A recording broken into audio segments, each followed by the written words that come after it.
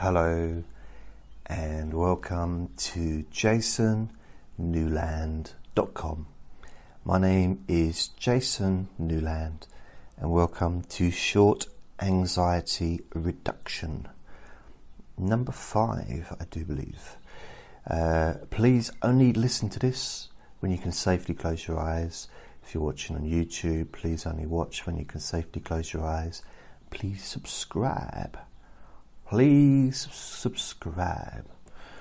So, the point behind these short anxiety reductions is a bit of maybe a little bit of advice, a little bit of a few techniques, a little bit of focusing on how you're feeling right now. A bit of acceptance that maybe your body and your mind needs changes to occur. So, there's different types of anxiety causes. I'm not an expert, but I've experienced it and I know a bit about this stuff. And I've had lots of different varieties of anxiety going back to when I was a child. But at the time I didn't know it was anxiety. I didn't know anything about stress. So you can have anxiety due to stress, which is due to your lifestyle. So maybe we can look at lifestyle today, and it's probably the most annoying topic possibly, because you're thinking maybe, oh God, he's going to start lecturing us about how we should live. And if you knew a bit about me, you'd know that I'm in no position to lecture anybody about their lifestyle. But we can discuss it. And I have learnt some things about how changing lifestyle can make a difference to levels of anxiety and stress and reducing it. At the same time, and I'll be very honest with you, there are things that I've refused to change, and there's been no use to me. It's actually possibly made things worse for me at times because I refused to make those changes, because I perhaps read it in a book, and I read a lot of books on anxiety and stress, lots and lots of books, and I thought, I'll be honest, I thought bollocks to them.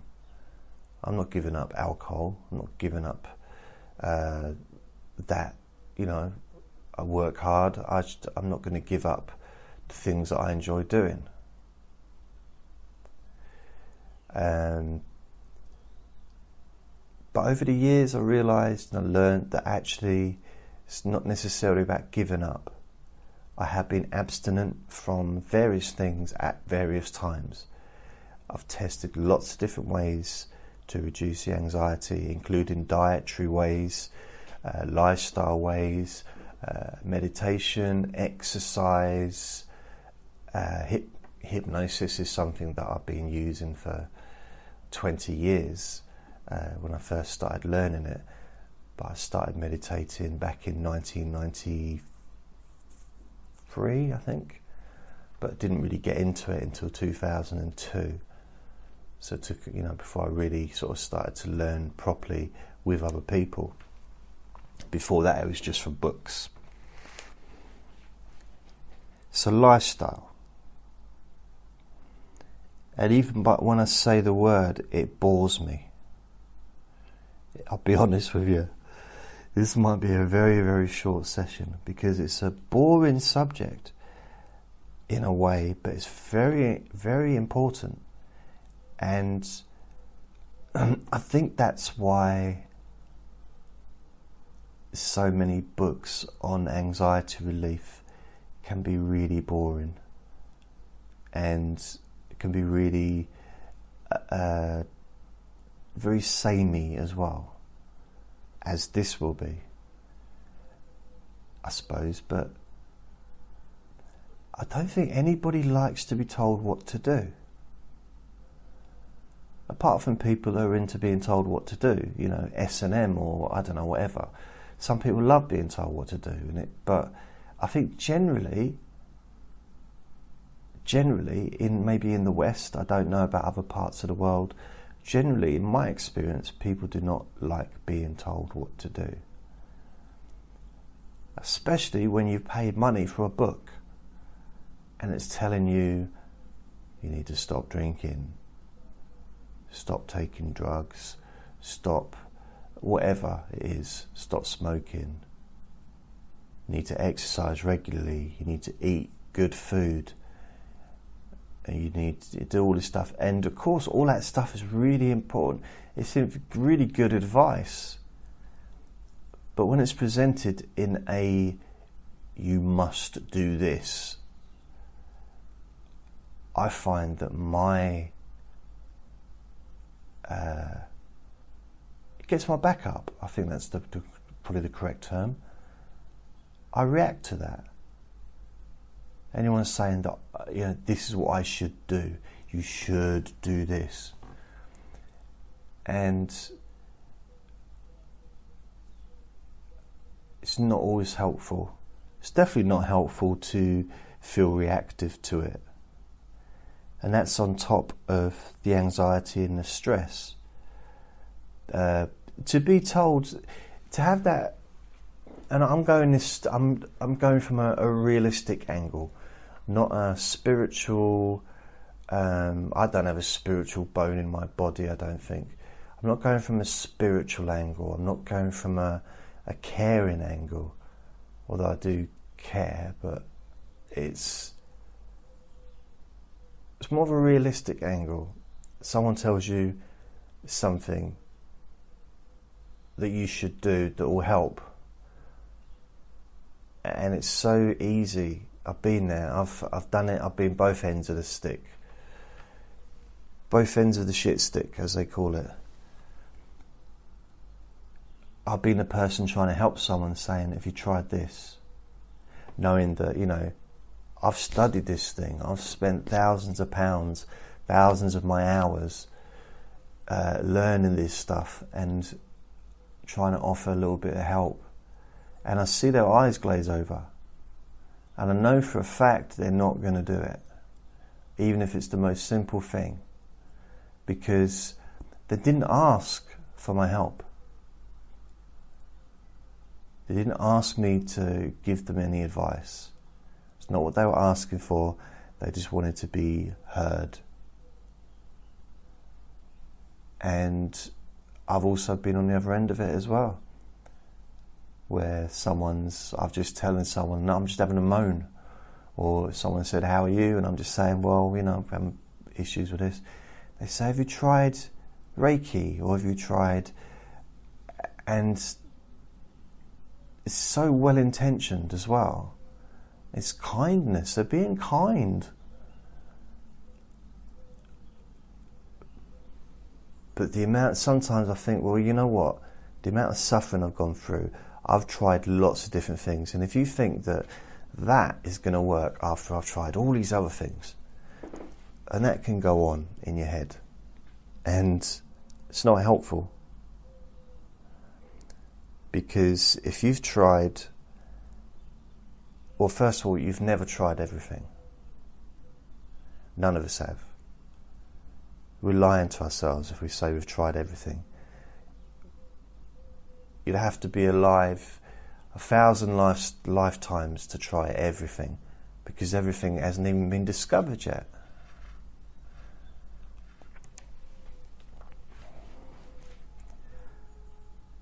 So lifestyle. it's about, I suppose it's about accepting that you have choices, what you do. You decide how you live your life. But there are some facts. Alcohol is not very good for anxiety or stress. You might feel it at the time. These are facts. But they're not very welcome facts to someone that likes to drink alcohol. And if you tell someone that likes to drink alcohol that they should, they need to cut down or stop drinking for a while, I'm guessing that their anxiety level is going to increase, as will their anger.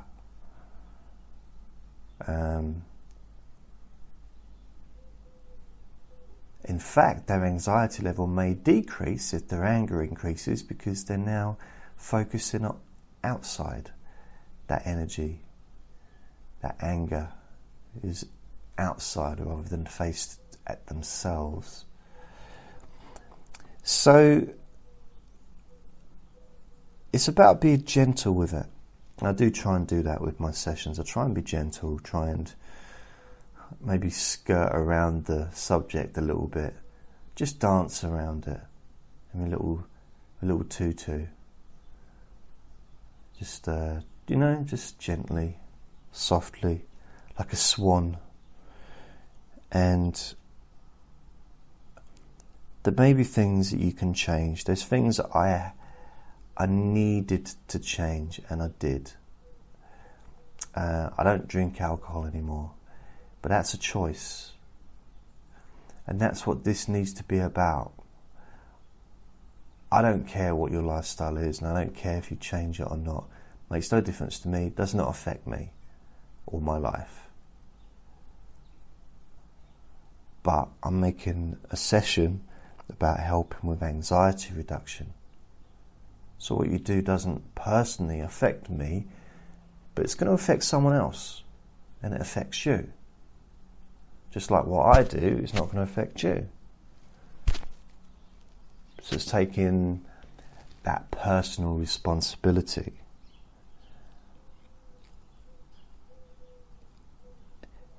With alcohol,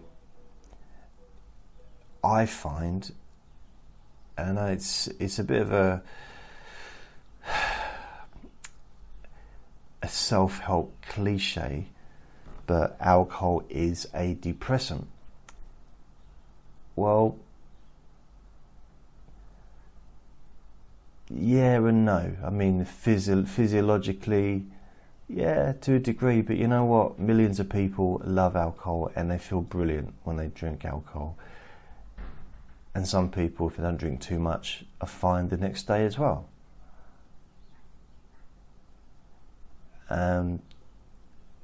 So I think it's a bit unfair to generalise and picking on the same as with smoking certain things.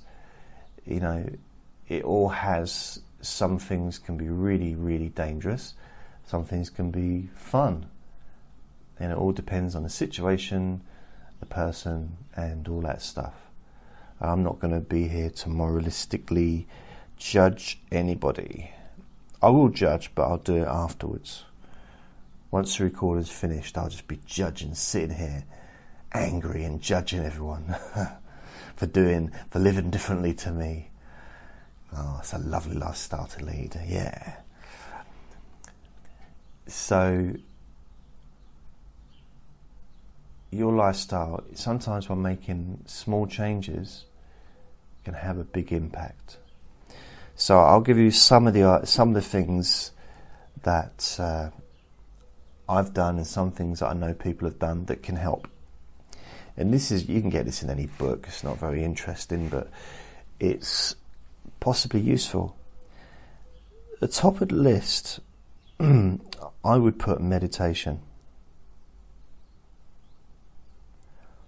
Actually, the top of the list, I would put listening to me.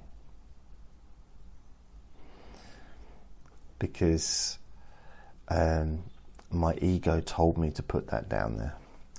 So top of the list, listening to me. Then in the real world, meditation. I would advise going to meditation classes. You can learn stuff online, of course you can. It's pretty much everything's available on YouTube to learn.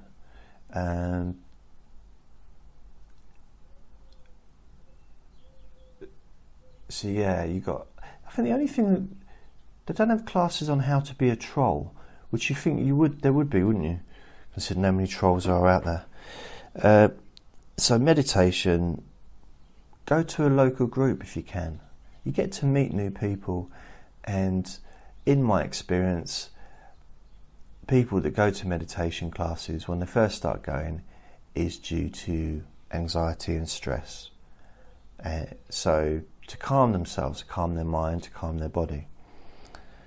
So you get to, not necessarily getting to meet like-minded people, but sometimes it's nice to meet people that have a degree of understanding, a little bit of understanding about, the life changes. Because I think we're talking about lifestyle here, lifestyle changes. And it can be like, oh, I'm not interested, I don't care, I don't want to hear about that, I don't want no lifestyle changes. Well, if you've got anxiety, your lifestyle has changed. And you've had no choice in the matter. Extreme anxiety and stress has changed the style of your life, as it did with me, as it still does sometimes.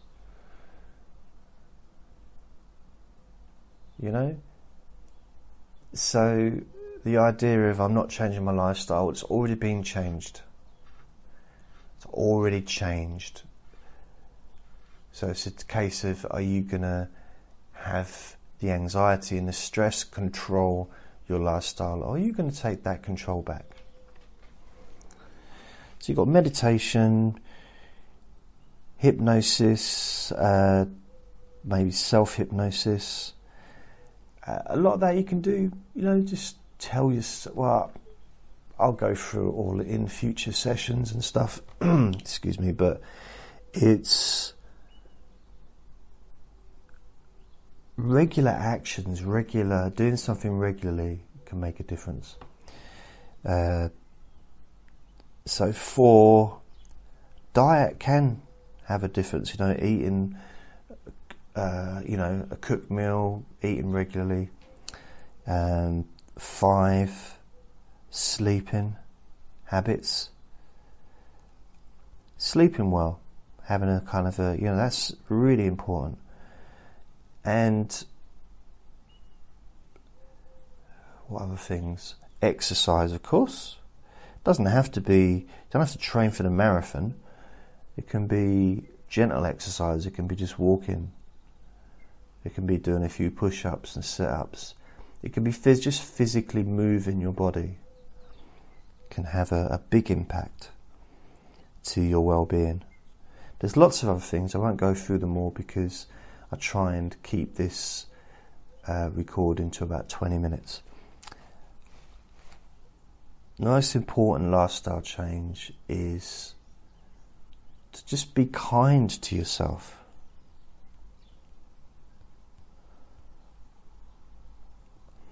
And if there's only one sentence that you ever remember in your life, it's that: be kind to yourself. It could involve having a bath. It could involve, to relax. It could involve reading a book. It could involve having a cuddle. It could involve going through a meal. It could involve anything. Something that makes you feel good. Which is the antidote to anxiety. So that's the end of this session. Thank you for listening. Thank you for watching. And I'll, speak to you next time. Bye.